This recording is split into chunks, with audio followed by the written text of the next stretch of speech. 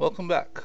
The last few videos worked through the development of a model for a bathtub and for a savings account, and I thought at this point it's probably appropriate to spend a little bit of time and talk about why is it that we actually create models to begin with. Why spend the time doing that? We typically have situations that we deal with that we want to develop an understanding of that situation so we can develop a strategy to deal with the situation, a strategy that actually minimizes the unintended consequences that actually make the situation worse. But when we try to do that, we have to realize that reality is actually very complex, and it often appears very complicated to us, and the cause and effect are often separated by either distance or time or both at the same time. So the situation is that reality is extremely complex, and we develop models, we develop depictions of the situation of interest to help us understand what it is that we're trying to deal with. And the comment that is rampant in the systems arena is all models are wrong, some models are useful, from George Box. We need to remember that what we have developed is in fact not reality. It's just some simplification of reality. It's a model intended to help us develop an understanding so we can better pursue what we're trying to pursue. And we develop the way that models were developed, or understanding was developed over many years, was doing something called analysis, where you take something and you take it apart and you study all the parts and you attempt to understand that thing from understanding all of the parts. And though there's a limit to what one can understand from simply understanding the parts, one needs to understand the way that the parts interact. And even if you understand the parts in the way that they interact, there's still a limit to what one can understand. The comment about you can never understand why a minute is as long as it is just by studying a clock. There is nothing in the context of the clock that will give you an understanding of why it is that a minute is as long as it is. So analysis is unable to answer the why questions about things. This is a quote from Russell Ackoff, a giant in the systems thinking arena. What's appropriate is to do both analysis and synthesis, so that you do analysis to understand the parts of something and the way that those parts interact, but you also have to understand the way that that thing fits into interacts in a larger context, and then you begin to understand why it is the way it is once you understand the larger context that it's part of. So remember that it's appropriate to do analysis and synthesis to develop an understanding, and you use that to create models. But you can there are tons and tons of different kinds of models. I'll talk about three that are very often used. The first one being what's referred to as a rich picture, and this is an example. It's simply a picture of pictures of things, different components that interact in some way, and the picture is meant to convey an understanding of what the components are and the way that they influence each other. Rich pictures have essentially no rules associated with how you develop them. You simply use different pictures and connectors and label it so that it provides a level of understanding for what it is that you're trying to understand. A bit more detailed, a bit more specific than a rich picture is something called a causal loop diagram, wherein there are a set of well-defined guidelines about how you draw causal loop diagrams, in that you have variables, you have influences between the variables, and those influences have well-defined meaning in terms of a positive or reinforcing influence, such that if the interest increases, the principal increases or the interest adds to the principal, whereas for a negative or a balancing feedback, as the current state increases, the action decreases, or the current state adds to the action. So it's a much more rigorous definition of how you develop the diagrams.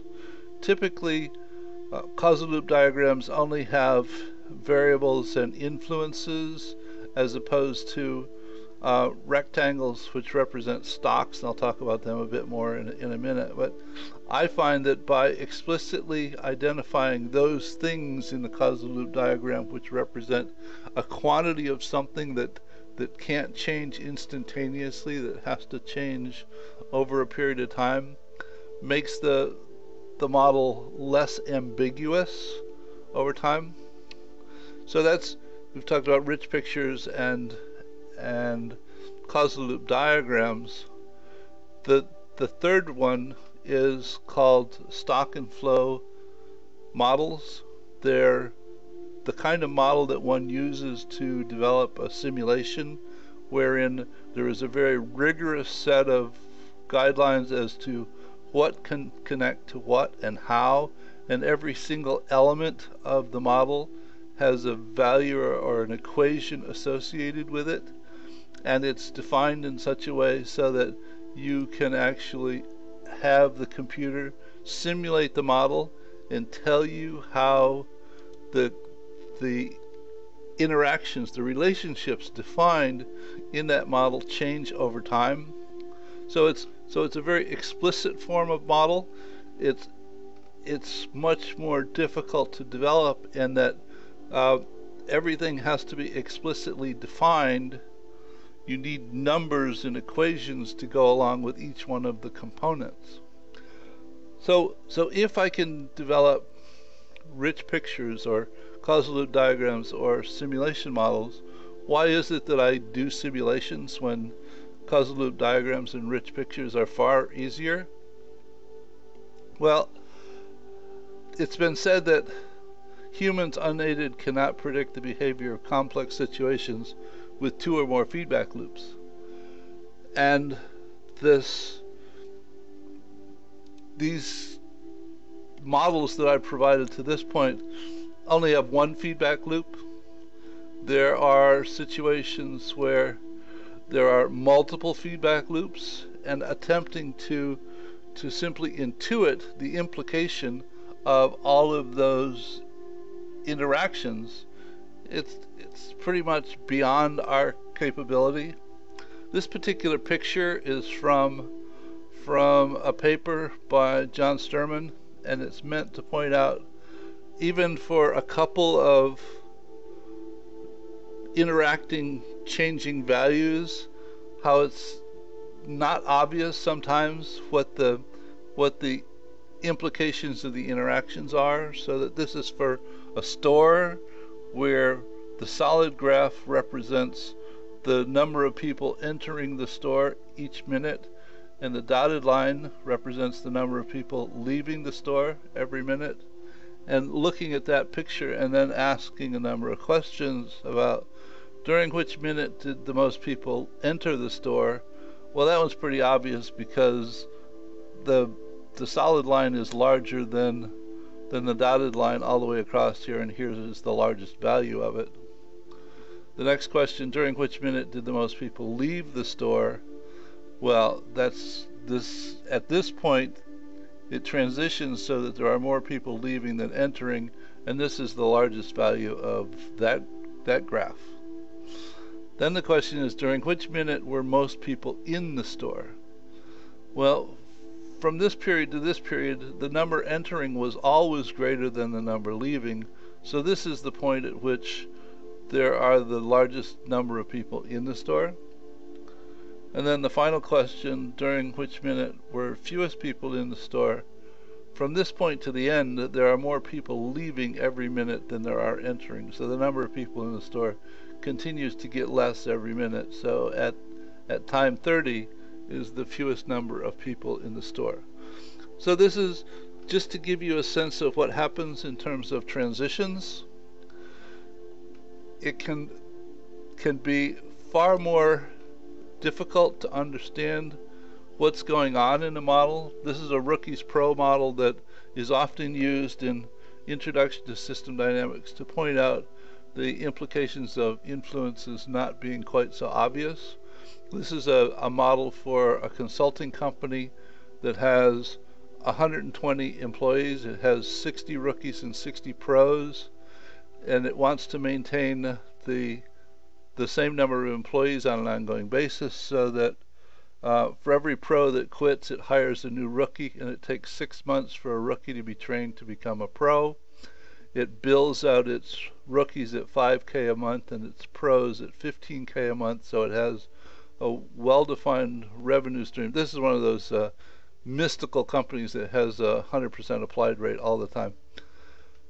So when you, and 10 pros quit every month, so there are 10 rookies hired. And this model is actually in a steady state situation whereby the total number of rookies is 60 and the total number of pros is 60, and there are 10 pros that quit every month.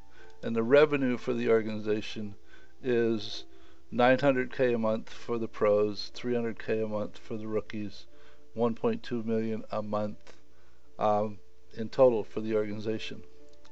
So now if in month 10 the number of pros that quit every month jumps from 10 to 15, the question is, what happens to the other values in this model? There's only been one single change at one point in time.